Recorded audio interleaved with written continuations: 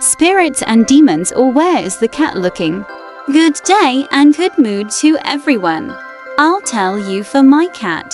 The cat is of an ordinary breed, only 2 years old. You may have read or heard somewhere about this behavior of animals, so I will also share with you. So, lately, with the onset of cold weather, my cat sits down on the sofa every evening after his legitimate dinner and begins to look and continuously at the same place on the wall. At first, I did not pay attention to this.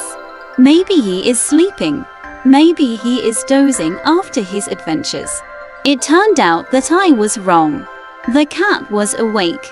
I personally went up and checked the section of the wall. I didn't see anything suspicious or unusual there. An ordinary wall and a carpet on the wall. My wife said that our cat sees someone there. Most likely a brownie. Maybe this brownie decided to spend the winter in our apartment, or he liked our cat. Maybe the brownie is talking to the cat, but the cat has never meowed in response. I have not encountered such phenomena, and therefore, for me, all this is from the field of mysticism and popular belief. Well, if it is the other way around, then my cat will not be bored in winter, and for me it would be the opposite. So that he, the brownie, if it is him, of course, does not make fun in our apartment out of boredom. Hello, all you wonderful people out there. I'm here today with a fascinating tale about my own furry little friend, my beloved cat. You might have heard or read about an animal behavior that's quite peculiar. So, let me share with you my own real-life experience. We all know cats can be quite quirky, right? Well, mine is no different. He's just a regular kitty, but lately, he's been acting a bit unusual. After his dinner every evening, when the weather turns chilly, he curls up on our sofa and stares at the same spot on the wall.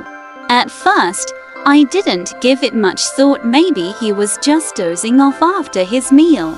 But now I realize I was mistaken.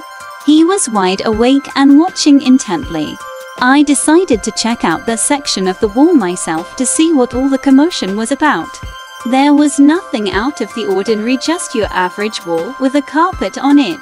My wife suggested our cat might be seeing something we couldn't possibly. A brownie. A brownie is a mysterious creature in folk tradition, known for their mischievous ways and love for practical jokes.